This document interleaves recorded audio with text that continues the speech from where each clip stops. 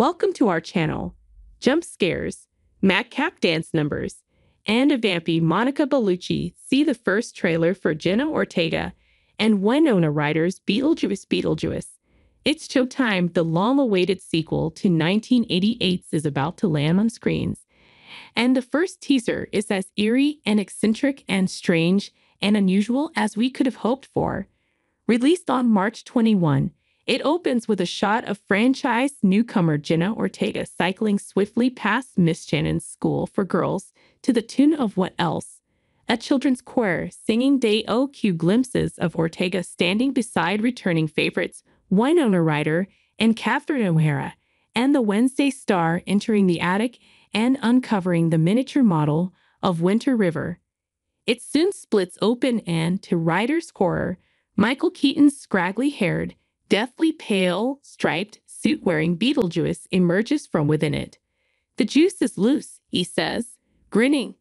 The first official trailer, meanwhile, offers even more jump scares, fantastical costumes, and deranged dance numbers. Titled the forthcoming Tim Burton directed release is poised to hit cinemas on September 6, 2024. The logline reads, "After an unexpected family tragedy, 3 generations of the Deetz family return home to Winter River. Still haunted by Beetlejuice, Lydia's life is turned upside down when her rebellious teenage daughter, Astrid, discovers the mysterious model of the town in the attic, and the portal to the afterlife is accidentally opened.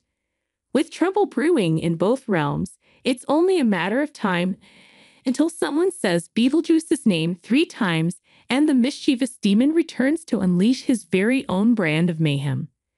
Alongside Keaton, O'Hara, and Ryder are, of course, reprising their original roles as Delia and Lydia Deetz, while Ortega takes the part of the latter's willful offspring.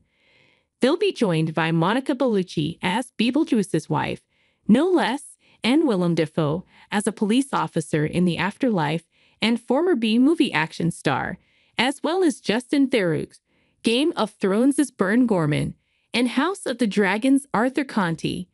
Meanwhile, the screenplay comes courtesy of Alfred Gall and Miles Miller, the creators of Wednesday. It's taken an age to get the gang back together. The follow-up film has long been gestating, and after production finally began, it was paused over the summer of 2023 as a result of the strike. However, only 2 additional days of filming remained, meaning it could wrap quickly after work resumed. And by all accounts, it should be worth the wait. I really enjoyed it. Burton told The Independent last fall of making the film. "Tried to strip everything and go back to the basics of working with good people and actors and puppets. It was kind of like going back to why I liked making movies." Keaton echoed this in an interview with People magazine, saying, "The one thing that Tim and I decided on early on was that if we ever did it again, I was totally not interested in doing something where there was too much technology.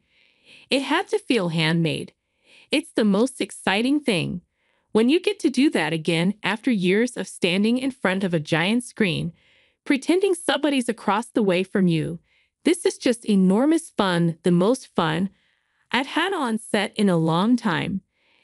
It is also," he revealed, "surprisingly emotional." In an interview on The Jess Cagle Show, he added the original was so fun and exciting visually. "The sequel is all that but really beautiful and interestingly emotional here and there. I wasn't ready for that." And as for Ortega, she's weird, but in a different way, for her mother, and not in the way you'd assume.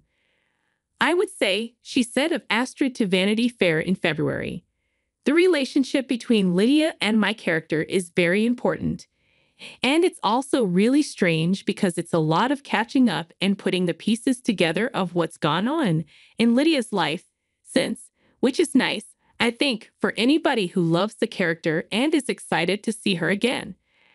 I wouldn't say Astrid's bright and sunny at all. She doesn't go to the opposite end of the spectrum as Lydia, but any kid who becomes a teenager wants to be removed from their parents. I think they instantly just fight whatever it is that their parent loves. I'm not wearing pink and a cheerleader, but I am a little bit against my mom's history or past. We butt heads quite a bit. For me, Lydia is the coolest ever. So then to play her daughter and also have to be like, Mom, and roll your eyes was definitely more challenging for me as an actor, but super fun to play. It's also likely, given the title of the new film and the Beetlejuice universe's rule of three, that a third installment, Beetlejuice Beetlejuice Beetlejuice, will be on its way soon after. And why not? 36 years later, he's still the ghost with the most. Thanks you for watching. Stay connected with us for more videos.